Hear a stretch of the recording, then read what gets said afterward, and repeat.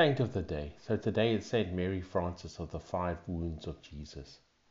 So on this day, the 6th of October, 2024, we honor Saint Mary Frances of the Five Wounds of Jesus, a remarkable 18th century mystic, and the first woman in southern Italy to be canonized.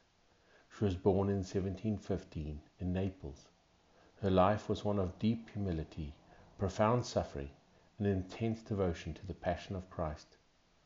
Her unwavering faith, even in the face of extreme physical and spiritual trials, makes her a powerful example of sanctity for all of us, especially young people seeking meaning and purpose in their lives. From a very young age, St. Mary Frances demonstrated an extraordinary love for God and a desire to dedicate her life entirely to Him. Despite the opposition of her father, who wished her to be married, she followed her calling to become a Franciscan tertiary, living a life of prayer, penance, and charity within her family home. She experienced numerous mystical visions, including receiving the stigmata, the wounds of Christ's passion, which drew her closer to the suffering of Jesus. One of the lesser known facts about St. Mary Frances is the extent of her silent suffering.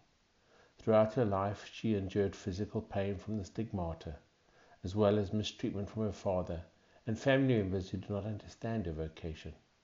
She bore these hardships with grace, offering them to God as part of her own personal sacrifice. Her devotion to the five wounds of Jesus, from which she took her name, became the foundation of her spirituality. And as she united her own sufferings with Christ for the redemption of souls, her life not only was one of contemplation, but also of practical charity. Despite her poor health, she worked tirelessly to care for the sick and the poor in Naples. She was known for her ability to console those in distress, offering them hope through her prayers and spiritual counsel. Her deep love for the Eucharist and her devotion to the Blessed Virgin were the sources of her strength, even in the darkest moments of her life. For young people today, the life of St. Mary Frances offers a powerful witness to the importance of perseverance, humility, and faith.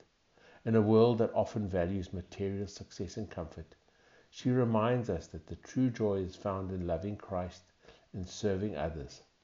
Her willingness to embrace suffering for the sake of the gospel challenges us to reflect on how we can offer our own struggles and sacrifices to God in a spirit of love and trust. So let us pray. Heavenly Father, we thank you for the life and example of St. Mary Frances of the Five Wounds of Jesus, who embraced the cross with love and endured suffering for the sake of others. Through her intercession, please grant us the grace to persevere in our very own trials, trusting in your divine plan for our lives. Please help us to grow in humility, in charity, and in devotion to the Passion of Christ, so that we too may follow in her footsteps and draw closer to you each day. Saint Mary Frances of the Five Wounds of Jesus, please pray for us. Amen. From a friend of Our Lady.